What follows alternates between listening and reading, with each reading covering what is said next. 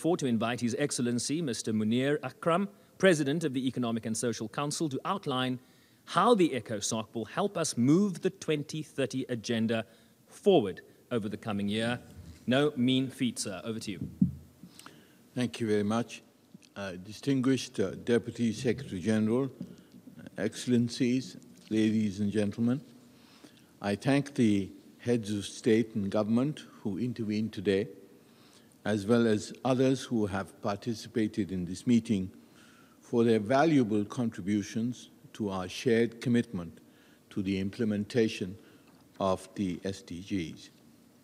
The global magnitude of the challenge we are facing today from the COVID pandemic is the gravest since the creation of the United Nations. COVID-19 is inflicting unparalleled human suffering. Nearly 1 million people have died, and hundreds of millions are at risk. The hard-fought development progress made over a decade has been vitiated. More than 100 million people will fall back into extreme poverty. The achievement of the 2030 agenda is therefore much more challenging now. Therefore, the highest priority we have is to control the virus. We must hope that a vaccine will be available in the very near future, and we must commit ourselves to ensure that everyone, rich or poor, everywhere, will have equal and affordable access to the vaccine without discrimination. Excellencies, the development challenge is threefold. First, the COVID-19 crisis, which has devastated the world economy with a global contraction which could go up to 20%. Second, the challenge of achieving the Sustainable Development Goals and Agenda 2030. We have all heard that we need to redouble efforts to achieve those targets. Third, the climate catastrophe, which is going to happen unless we act now. Excellencies, my own priorities as President of the Economic and Social Council is to focus on practical actions. First, on financing. We need to find the financing required to respond to the COVID-19 pandemic and to build back better.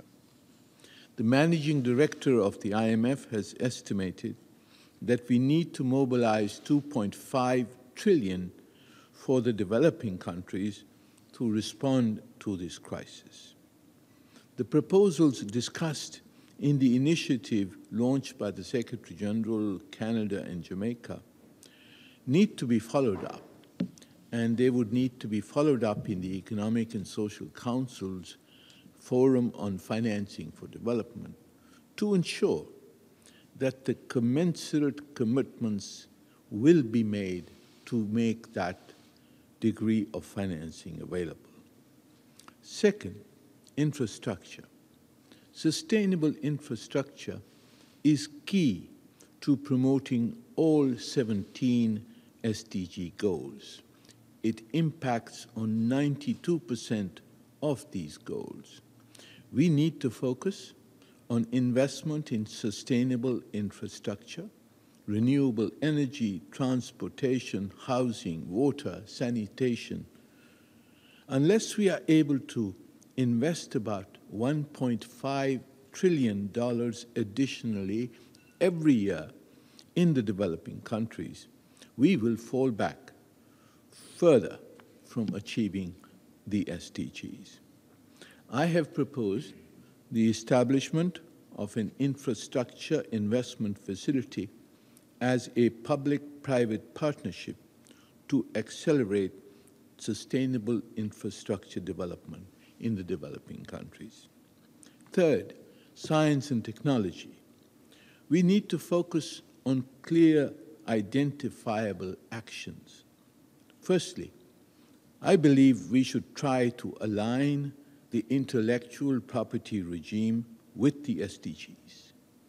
Secondly, we need to identify precise goals for research and development, goals which are the most critical ones for the achievement of the SDGs.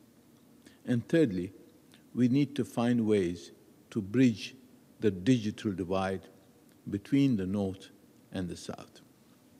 Excellencies, I will shortly commence informal consultations with interested parties, member states, the UN Secretariat, and other organizations, as well as the private sector and civil society stakeholders on each of these areas. I am most grateful for the support extended to me by the Secretary General, by the Deputy Secretary General, DESA, UNCTAD, UNDP, and others in the UN family in these endeavors to address our challenges and to build back better. I thank you very much. I thank Ambassador Akram for his remarks.